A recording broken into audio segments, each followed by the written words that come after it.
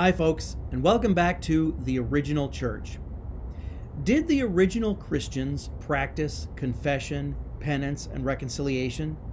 Did the original Christians confess their sins to their clergy? You probably already know this, but in James chapter 5, Jesus' stepbrother mentions two things that would become sacraments of the church. The first is the anointing of the sick, and the other is confession. Notice that James says we need to confess to someone, not just confess directly to God in our hearts, but we need to say it out loud. And there are good reasons for this, partly because we need to be held accountable to someone else, to make sure that it doesn't just become one big con we play on ourselves, justifying and enabling our own sin. Jesus himself claimed the power to forgive sins, which at the time a lot of people thought was crazy because they thought only God the Father can forgive sins. But what was even more crazy was the fact that not only did Jesus claim the power to forgive sins, he delegated that power to others. He gave the apostles the authority to forgive sins. When he gave them the gift of the Holy Spirit, he said to them, "If you forgive the sins of any, they are forgiven." This is what he refers to as binding and loosing in Matthew chapter 16. Binding is to hold on to something, to retain it, so that would be to refuse to forgive a sin. The loosing is to let something go, like an archer looses an arrow into the sky. And that would be to forgive a sin, to free a person from their sins. And this authority to forgive sins, Jesus gave it to his apostles, and they handed it down to the bishops, who are the successors of the apostles. And the bishops delegated this authority to the priests, just like some of the other sacraments. But doesn't James say, confess to each other? Yes, he does. But obviously, it doesn't just mean find someone who will pat you on the back and say, it's okay, and enable your sin. It means to be in a relationship of accountability. So, how did we get from confess to each other to confess to a bishop or priest? Well, let me tell you the story. Now, you have to remember that originally confession was just part of the Eucharist. You would never receive the Eucharist without first confessing your sins. And you might also remember what Jesus said about reconciling with a brother or sister before you go to the altar to worship. Set your sacrifice aside and first be reconciled, and then you worship. And so there were, and there still are, prayers of confession built into the prayers leading up to when we receive the Eucharist. But what happens when the sin is more than just between you and God? Well, in the original church, there was a sense in which public sins required a more public acknowledgement and confession. Imagine a congregation where everyone knew what you did anyway. Maybe you belong to a congregation like that. The great spiritual writer John Climacus wrote this: "Wounds shown in public will not grow worse, but will be healed." Well, you also have to remember that what becomes the sacrament of confession is part of what we call the discipline of the church. And Jesus also said, if you refuse to forgive someone's sin, that sin is not forgiven. So the church, from the apostles through to the bishops, has the authority to refuse to forgive sin as well. And the apostle Paul had said that there are times, in extreme cases, where a sin is so grave and the person so unrepentant that he advocated excommunicating that person. Remember, excommunication means to be excluded from communion. So a person who is excommunicated is not welcome at the table of the Eucharist until they confess and until they are reconciled. And from the beginning, the discipline of the church, including excommunication and reconciliation, all of that was always under the authority of the bishop. To be reconciled to God meant being reconciled to the church, and to be reconciled to the church and to the table meant being reconciled by the bishop. Eventually, the sacrament itself came to be called reconciliation, but it assumes confession and it includes penance. We'll get to that in a minute. In the 3rd century, there was a terrible wave of persecution by the Romans. For the first time, an emperor demanded that all inhabitants of the empire make a sacrifice to the pagan gods and in his honor, essentially worshiping the emperor, as a test of loyalty and patriotism. And anyone who refused could lose everything and could be executed for treason. Now, many Christians made the sacrifice, assuming they could just confess it later. But this caused a serious controversy in the church.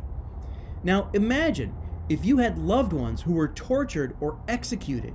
Imagine if you lost your home and your livelihood because you kept the faith, and then in church next Sunday, here comes the guy you know made the sacrifice to save his business or to save his life. What would you do? Well, public sins require public confession. And just like in the Old Testament, where a priest was required to proclaim a person healed of leprosy, now in the church, a bishop or priest was required to proclaim the person healed of sin. Now remember, a sacrament is still something that God does, and so the forgiveness ultimately comes from God. But there is a sense that the church has the authority to affirm or even proclaim that forgiveness. And so it can't just be about patting each other on the back and reassuring ourselves that it's okay. Sin is a serious, serious problem, and the church fathers talked about it like it was a disease. Sin is a disease. The church is a hospital. The clergy are the doctors, and the sacraments are the medicine. Also remember that even though a person might be baptized, a person can lose his or her salvation through habitual, repeated, serious sin, mortal sin. But the medicine for the healing from sin is confession and reconciliation. Now, it's a long story, and I don't have time to get into all of it here, but it was throughout this controversy in the 3rd century that the sacrament of confession and reconciliation was standardized for the Western Church. So, what about penance? First, it's very important to understand this. Penance is not making up for the sin. No one could do that. And forgiveness is by God's grace and God's mercy. We cannot earn God's forgiveness, and we cannot make up for the sin. But penance is the part we do to participate in the sacrament.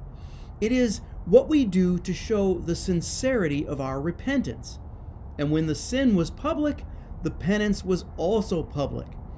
In fact, during that time of persecution in the 3rd century, the penance for having denied the faith to save your life, that penance could take years.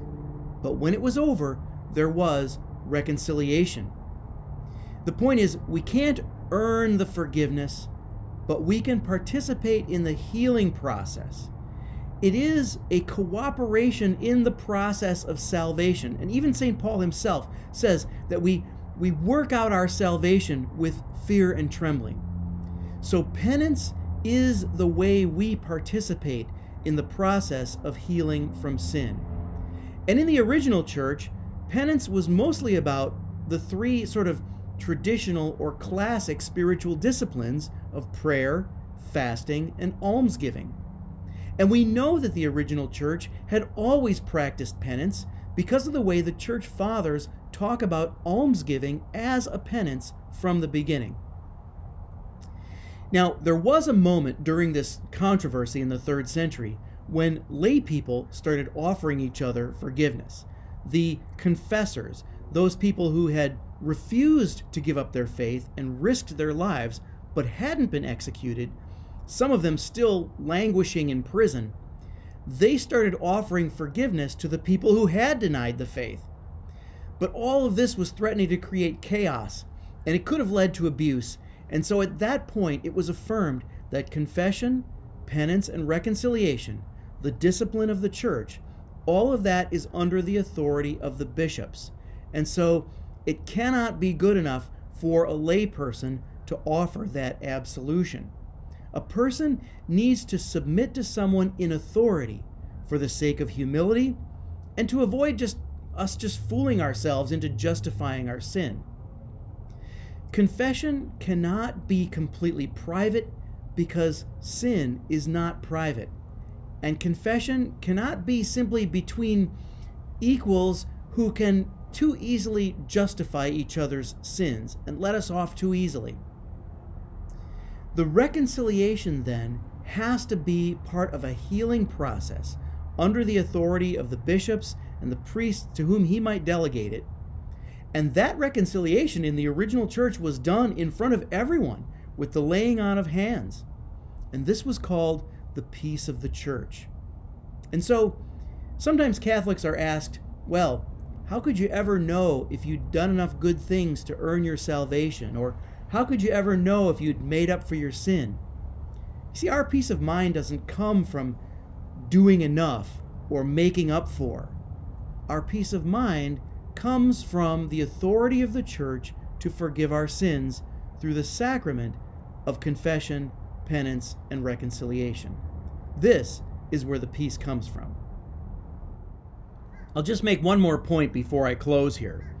Always remember that in the original church, you can lose your salvation.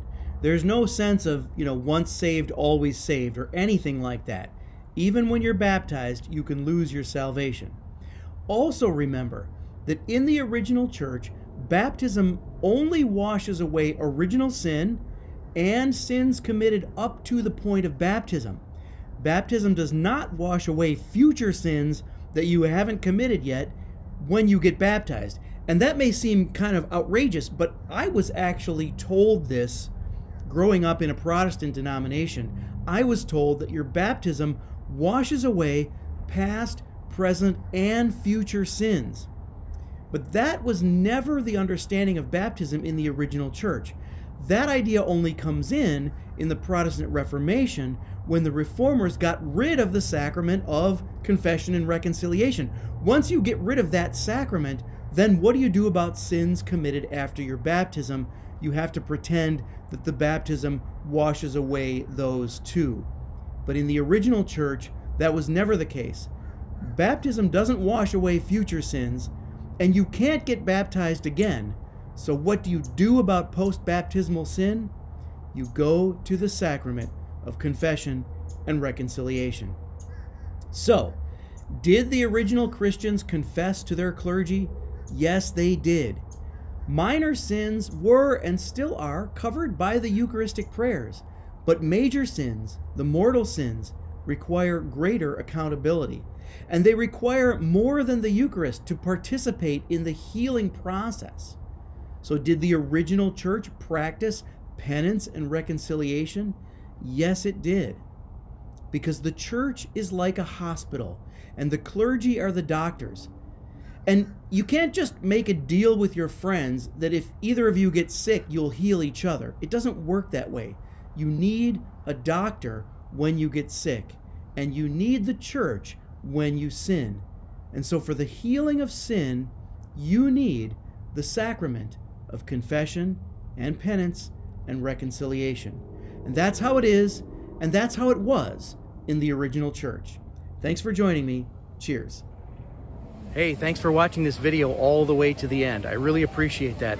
Please share this video with your friends, and please join me in the original church community on locals.com. Don't forget that if you join the original church community on locals.com, you can join me each week for a live, in-depth, chronological Bible study. It's live streamed every Saturday, but you can watch it later if you're not available. So join me for that, and I'll see you there.